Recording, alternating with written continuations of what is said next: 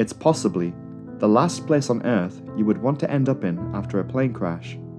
Air New Zealand Flight 901 crashed into Mount Erebus on Ross Island, Antarctica, on November 28, 1979.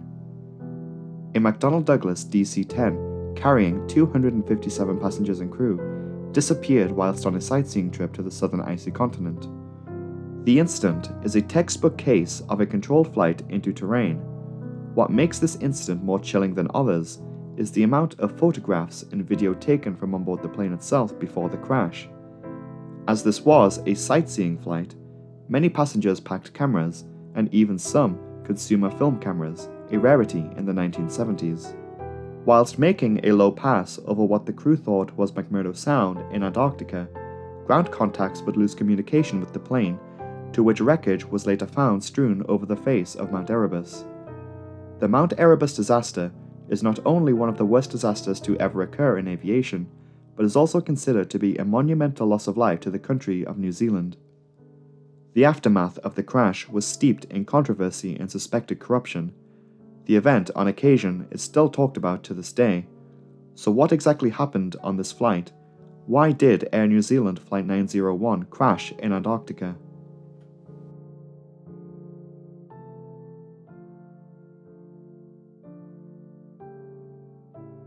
The continent of Antarctica is a vast icy desert.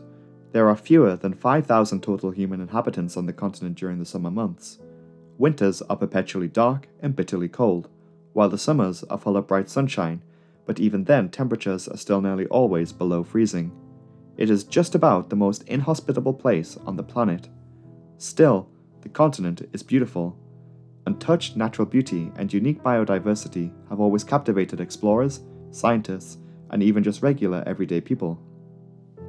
Though tourists have been known to visit Antarctica throughout the years, the continent was not always as accessible as it is today.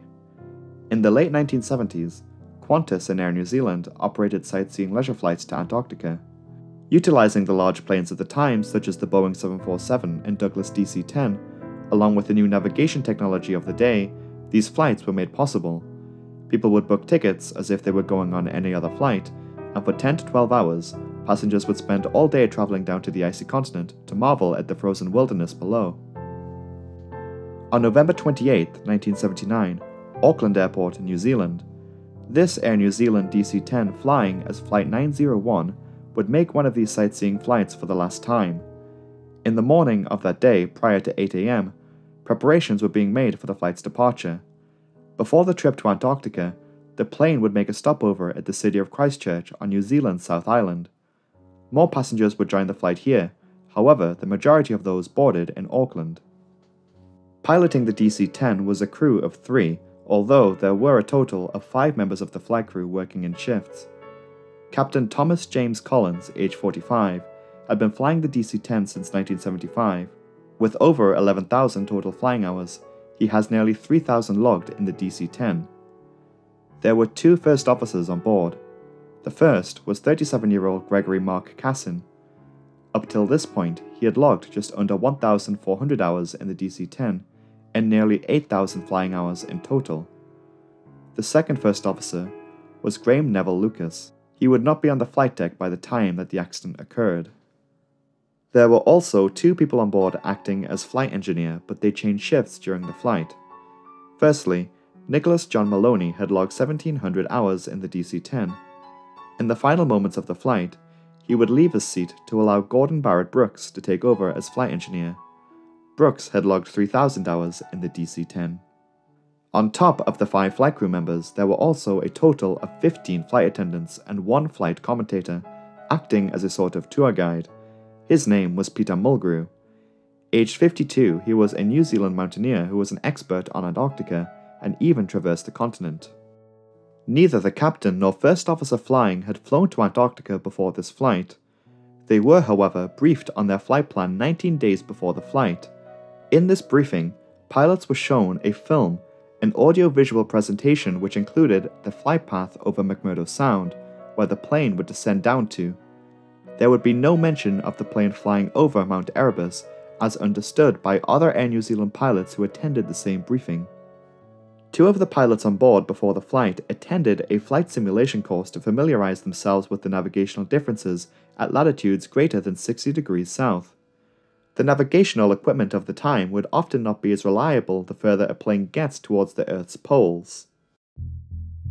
At 8:17 AM local time in Auckland, New Zealand, Air New Zealand Flight 901 departed Auckland on the first leg of their trip to Christchurch. Once leaving New Zealand's South Island, the route to Antarctica involved a flight south of the mainland to pass over the Auckland Islands. Flying further south from here, the crew will navigate their plane to the Balleny Islands, a small group of islands located off the coast of Antarctica. From here, the plane will make a left turn on course for Cape Hallett. There was in fact an old Antarctic station here, but it was evacuated in 1973. From here, passengers would be able to look out of their windows and catch a glimpse of the Antarctic continent below them, many of them taking photographs and some taking video, of which some of this was later salvaged from the wreckage. The final point of interest on this Antarctic flight before turning back for New Zealand was Ross Island, of which the highest peak is Mount Erebus, an active volcano which towers above the island at over 12,000 feet. Flight 901 was expected to fly over McMurdo Sound west of Mount Erebus at a lower altitude, before turning and heading north back for New Zealand. Located on the southern tip of Ross Island is the permanent settlement of McMurdo Station. This is about the closest human habitat on the continent that comes close to a regular town. There was no ground navigational aids on their route to Antarctica. While there were some radio navigational equipment at McMurdo Station and the surrounding area prior to 1979, some of these aids were removed by the time of the flight. So, on the DC-10, the crew of Flight 901 used a piece of equipment called an Inertial Navigation System, or INS. This equipment, although ancient when compared to modern systems, was the primary navigation for many airliners, especially in the 1970s. The INS is a computer which calculates a plane's position with the help of gyroscopes and motion sensors. The pilots punch in a series of coordinates into the computer, the navigational source is switched to the INS, and the plane would fly to these coordinates one after the other. In a time before modern navigation, it was an ideal instrument. At 12:18 PM, Flight 901 receives meteorological information from McMurdo Station Air Traffic Control with regards to a low cloud base over Ross Island and the visual meteorological conditions there. The weather was overcast with a cloud base of 2,000 feet. Some snowfall was observed with a visibility of 40 miles. As per the flight crew's flight briefing 19 days prior to the accident flight, the minimum altitude prescribed by Air New Zealand for passing over and around Mount Erebus was 16,000 feet, to which Flight 901 was cleared to descend down to at 12:18. With the correct weather conditions, this minimum altitude could be 6,000 feet. The flight plan that the flight crew were briefed on had their McMurdo Sound waypoint located west of Ross Island and thus well clear of Mount Erebus. The flight plan that the flight crew were given on the morning of the flight included a change in the waypoint coordinates. This change was made in the early hours of the morning prior to the flight by Air New Zealand operations. A difference of 2 degrees to the east was added at this waypoint. This new flight plan would take the DC-10 on a direct course for Mount Erebus. Accounting for the margin of error of the inertial navigation system, this difference meant that the DC-10 would take a flight path that was 20 to 30 miles east of where the crew were briefed on where they should be. Air New Zealand did not notify the correct persons, who would then contact the flight crew with this change. Air New Zealand themselves had said that the minimum altitude here was 6,000 feet. According to a public inquiry after the accident, it was understood that in some cases, air traffic control at McMurdo Station would give permission for flight crews to descend beyond 6,000 feet. If this was the case, then Air New Zealand did not communicate this information clearly enough to its pilots, as it had been known that planes on these sightseeing flights would actually fly much lower than this. Multiple sources citing that these lower altitudes were indeed written about in brochures and other tourist publications. Some photographs from these flights were even published by Air New Zealand themselves.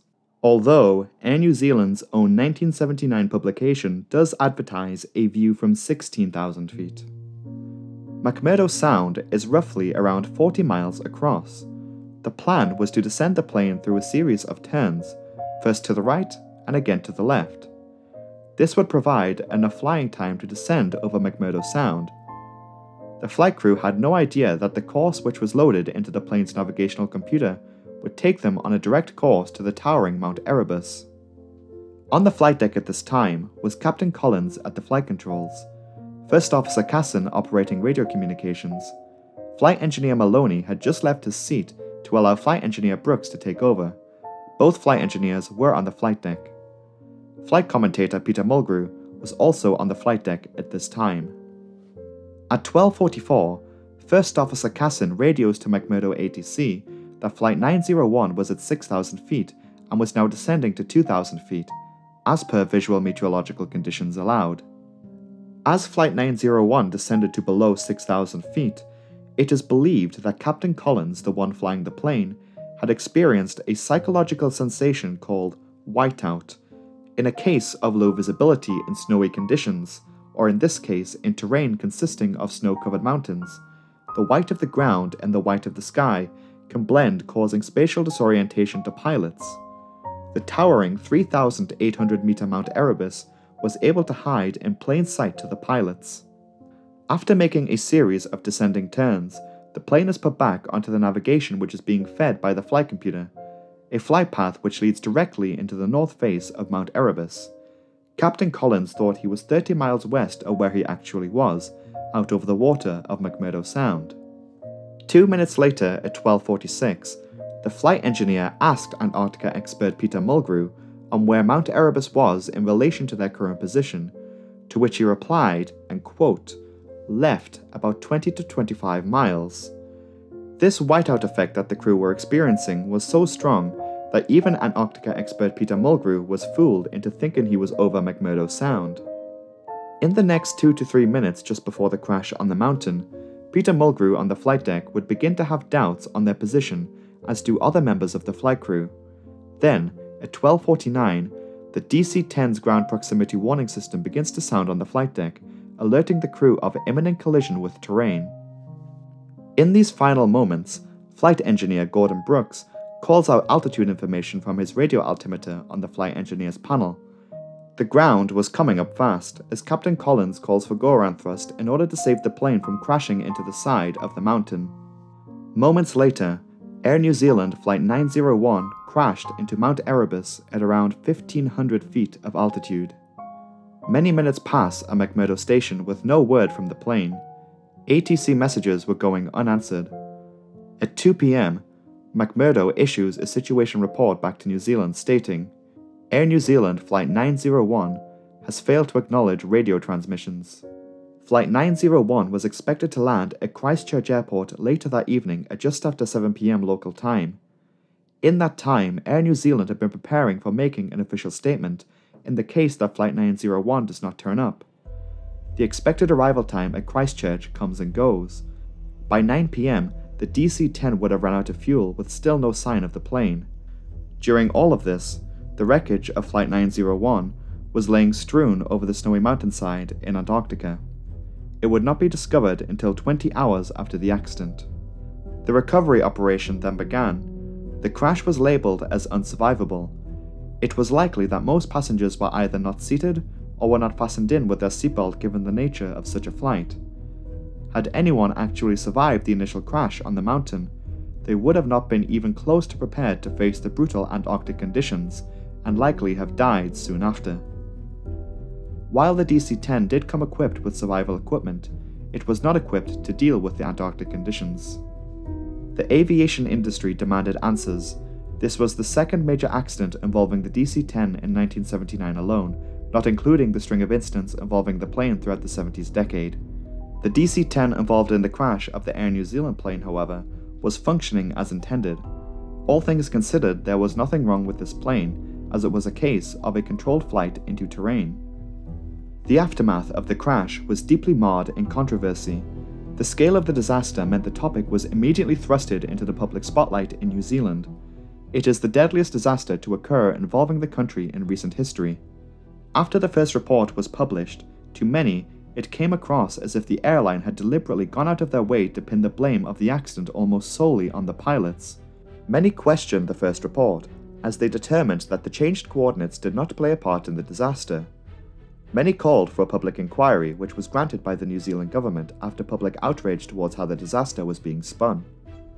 Once a public inquiry was launched in 1980, it was revealed that the airline had much more involvement than previously thought. While Air New Zealand insisted that the minimum prescribed altitude from the airline was 6,000 feet, implying that Captain Collins violated company policy, Air New Zealand pilots who had attended the same briefing as Captain Collins on the Antarctic route testified consistently that they interpreted that in visual meteorological conditions and with guidance from local ATC, they could descend to lower altitudes, sometimes to under 1,000 feet over McMurdo Sound. Air New Zealand retaliated with over a dozen accusations of pilot error.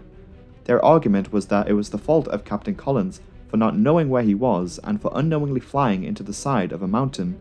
But still many believe that while pilot error may have played a part in this accident, it does not absolve the airline of their involvement, such as changing waypoint coordinates and failing to make correspondence with the flight crew of this change, and not clearly communicating with its pilots on the effects of whiteout. The New Zealand government at the time sided with the airline. The incident on occasion is still talked about to this day in New Zealand media. The wreckage of Air New Zealand Flight 901 still lays there on the north side of Mount Erebus. This photograph was taken in 2004. Because of the inaccessibility of the crash site, the wreckage could not be transported off of Mount Erebus.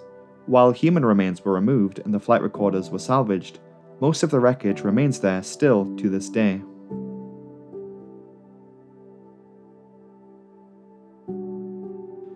Good evening everyone. Thank you so much for making it to the end of another video. I'm thinking about at some point on making a more detailed video on what happened in the Mount Erebus aftermath, as there are more layers to this story. Let me know what you think about that, and let me know if you would like to see that video sometime. Anyway, if you enjoyed this week's video, be sure to subscribe, as there are new videos every Saturday. This video was really made possible thanks to my patrons and their continuous support for the channel, so it is that time of the week where I must take a moment to share my thanks.